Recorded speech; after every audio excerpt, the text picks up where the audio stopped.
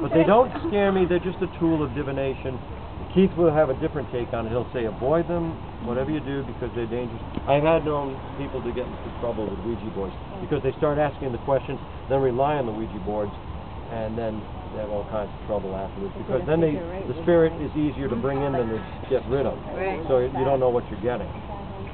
Yeah. Yeah, it can be, but they just don't scare me very much. Yeah. I mean, I have one because the client gave it to us. Like, here, I don't want it anymore. It's moving on its own. So we have that. You haven't disposed of it yet? Oh, you're adding it to your museum. Oh, you didn't hear what I said, did you? I said, now my brother Keith won't. Stephanie asked what I take these on Ouija boards. Yeah. Keith's a little more adamant about them. I don't think you're really scared of them. They just, No, it's trepidation that, somebody's using their own body as the medium, as the vehicle, and you're actually asking something to manipulate your motor control. Keith Johnson, who is also a demonologist, what is your opinion of my conducting a seance here in the Sylvanus Brown House on July 1st? Yeah, give me. Yeah, Keith's more cautionary about that. I get more experimental. I believe the spirit's there. I don't need to be convinced. I just want to bring her out more. Incidentally, anybody getting rid of a Ouija board, they should not burn it. That might invite a retaliation. The only time that should happen is if it's under controlled conditions with church authorities. Sometimes you have it blessed and simply bury it, or have someone do it for you. What about tarot cards?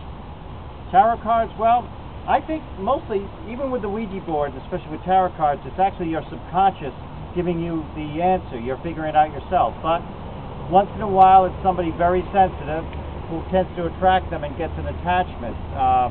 Tarot cards, very unlikely, but it is slightly possible they could have an attachment to them. Depends who's used them and for what. Yeah, in other words, they're a resident spirit that stays with them. I know my friend John Zappis, before he started putting everything into his haunted museum, he used to dispose of haunted items near his house, throw them over a bridge into a brook to rushing water. Now it's probably a haunted brook. Yeah, probably is. I remember one time he told us that he was throwing a doll that had an attachment to it. He was throwing a baby doll that had an attachment into the river. All of a sudden he looks around and he's surrounded by the local police. Police cars are surrounding him. They get out and they say, "Oh, it's just you, John. Some lady called us, told us some crazy old man's throwing a baby into the river." So, that ain't a baby. That's just my doll. That's right, yeah. Yeah, Johnny Zapp. All right. I don't even want to leave tonight. I want to go back in the Brown House. But again, well, I think they're overnight. Thanks, Liam. Hey, thanks for sharing your account there. That's an interesting story. That's an attachment, also called a hitchhiker. Brian Hanwars had plenty of those. But when we were at the Johnstone Public House, Brian brought the dress of. Didn't he bring the dress in a newspaper? The girl who was killed on the railroad track? Well, he was living in an apartment, 3rd floor in one socket, and he was having terrible ghost activity. It seemed to be a little girl. When he brought the dress home from Stone's Public House, the activity stopped, almost like the girl was happy to have a little dress or a playmate, whatever. As soon as he brought the dress back, the activity started up again full force, like she was mad. One time he turned over in bed and there's a little girl with long, black, wet hair looking right at him, so he had that to, was a real rush hitchhiker. around But he took chances by bringing things back. That's one of the stories in Paranormal Realities too. Have you guys been to the Lizzie Borden house? Yep, I've been a couple of times. I got feelings there, didn't get any direct activity. But, I laid down the place where Abby Borden was murdered in that spot. And it's like, wow, it's like chill water rushing over me. But it was very subjective. I didn't hear or see anything out of the ordinary. Other people have, and other people have seen furniture. Somebody, crew from Spooky South Coast, Tim Weisberg, Matt Moniz, they were taking pictures. They took a picture of me laying on the sofa where Andrew Borden was killed. And my wife Sandra was moving the hatchet. When the picture came out, the blade of the hatchet didn't come out for some reason. It was digital and it just was vacant. That was blocked out. No, it just wasn't there. It was like it wasn't there. But they, so you wouldn't say.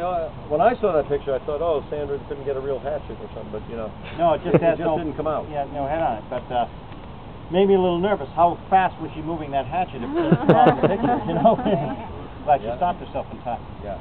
But I've heard that voice in the Brown House so much that I know it now. What Cher got on a recorder Friday of last week, I was just closing up, and I said, well, I'm going to go downstairs now. And you hear that little voice, and But I'm trying to compile recordings from here and photographs and doing a serious study of the hauntings at Slater Mill site. So, That's another chapter in yeah. book 2. The way I see it, I've made 34 new friends tonight, so I want you all to keep in touch. Right, Again, in Paranormal Realities too, there is a chapter about the hauntings of Slater Mill. yeah, Keith has detail. written 3 books. He's publishing his 3rd book, Paranormal Realities 1, 2, and 3. Unless you thought of a different title for Paranormal Realities. No. 3. Okay, so I could try to remember all your names. I remember yours now, but, you know. But yeah, keep in touch. And again, Carcosan at live.com, or through Slater Mill, or Beyond the Veil Paranormal Research. It's www.beyondtheveilparanormal.org, or through NEAR. Nearparanormal.com. Nearparanormal.com. If you look for me, you'll get in touch. Or just write to the haunted, they'll give you my address. But thank you very much, and Give everyone a big round yeah, of applause. thanks so much. Oh, You're all great. You're all wonderful. if you let me, I'll keep you talking. Nobody